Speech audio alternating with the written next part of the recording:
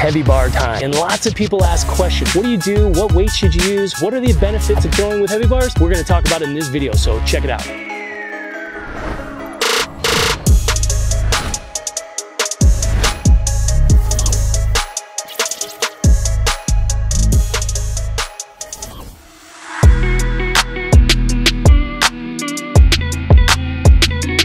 Everybody, it's Eric Johnson from Arete Throws Nation, and in today's YouTube video we are going to talk about heavy bar training. Now it happens to be the end of the day because we're beating the heat here in Arizona, but we're heading into that fall time and the sun's changing and all that good stuff, and that also means off season. And so what we start to do is we immediately start to think about sport-specific strength, and we want to start feeling different positions, and now's when we have that long window of time to really work on a lot. And we've posted up a few things here on our Instagram regarding heavy bars, and so a lot of people ask the question, how do you do it, what sizes and all that kind of stuff, and that's what we're going to talk about today. So today I'm joined by my new discus ace, James Plummer, and we are going to be demonstrating. He's going to be showing some of the bars. We're going to go through and we'll talk about that. So real quick, one of the things we do with heavy bars, we go from about 2 kilos. We use that as the heavier end for like female throwers. That would be the oversized, overweight, but we'll still throw them because the bar, how you hang on to it and how you feel it makes you change how you feel the throw. So the idea here is enough resistance to slow the positions down, force some correction, and also develop some strength, and that's what we're doing. Okay, so we're going to start out. James again will do a pre-block. He's going to do an easy throw. It won't be super hard, but he's going to set his angle. So we're setting our stack. That's what we refer to in our system. So everything's lined up, and then he's going to wind flat because we're doing a pillar 6 throw. And then we're gonna just have him take it out. He's gonna activate the right side, the lower body. The block leg is already engaged, and then that's gonna just require timing up the block arm and having the hip come all the way through. Okay, go ahead.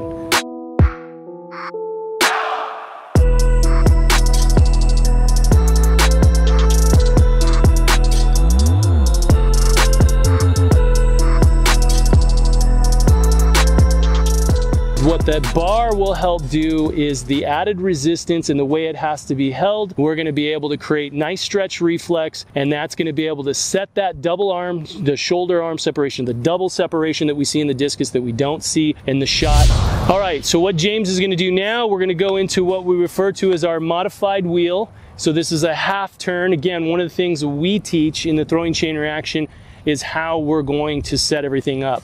Right, so it's the sequence and where his hips are in relation and how he's loaded on the legs. Everything's generally pretty good. I'm going to have him move his hips back just a touch more, and you'll notice that brings the chest forward, and that more engages the core, and it's going to allow him to move on top of the right leg. So go ahead. He's going to set it up, and you're going to notice the push, and the idea is to continue moving all the way through the delivery with the added resistance. So he's going to go.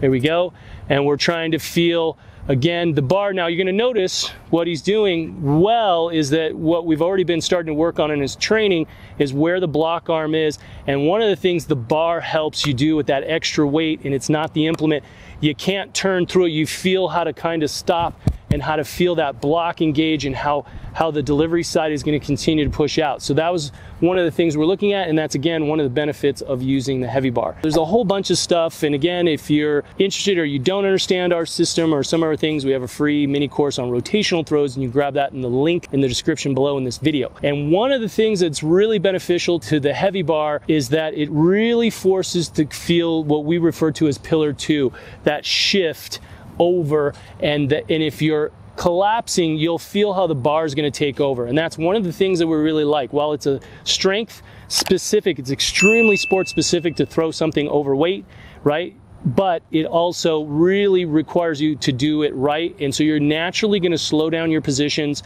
because of the added weight, but also because of how the bar is forcing you to move, and it's going to make you again feel positions and feel mistakes. And that's another thing. It's providing another layer of awareness of what you're doing technically. So what we're going to do is have James do a full throw. I'll back up out of the way.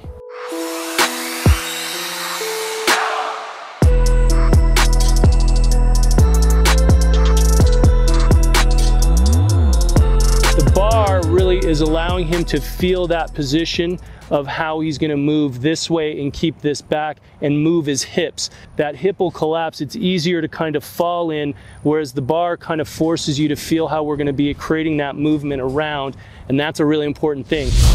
Okay, so James is going to take one more throw. He's going to go to another full throw. I'm going to have him increase the speed just a little bit. He sets his pillar 1, he goes to 2, 3, and we're trying to work on his timing and that kind of thing, and that's where the heavy bar really helps the athlete feel how to get that center of mass shifted so we can move into the throw. Okay, here we go.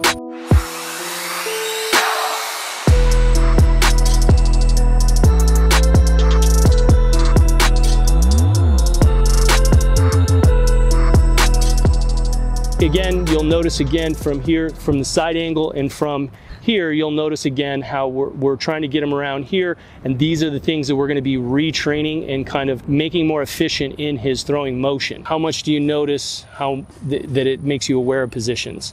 A lot more aware. Once you have something overweight in your hand, it really forces you to feel all the different positions because everything's longer. You can't just manipulate it, pull on it, shorten it. Everything has to stay long and in the correct position. Otherwise, you're just going to feel things that cause you to pull, and then you feel all the compensation.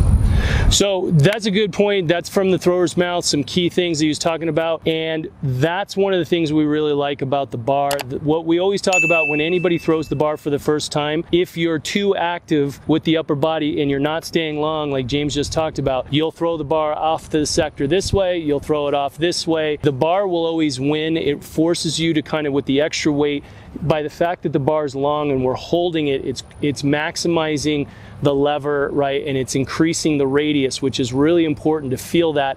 And this is one of the things that I like, again, that you wouldn't get when you're holding a ball. The ball weight will kind of facilitate that to an extent, but the bar can really stretch and you can allow that pec to stay a little bit more relaxed, whereas a ball, everything's going to kind of tighten up to hold it in your hand, whereas when you're switching here, it's going to make a big difference. So that's basically just a real quick insight into how you use it. You go through your whole throwing progression. Again, we have some more videos coming out on throwing progressions and drill progressions and that kind of stuff coming soon. So again, hopefully you liked this video. If you did, give us a thumbs up, hit the subscribe button. If you have anything else you'd like to see, comment below, and we will see you on the next video. Be sure to check out our next videos. Be sure to subscribe. Visit our website for free videos. Click the links below. We have links to our free mini course. Check out our websites for camps and different detailed information. Throw farther faster by understanding the science with the throwing chain reaction system. Thanks so much for watching.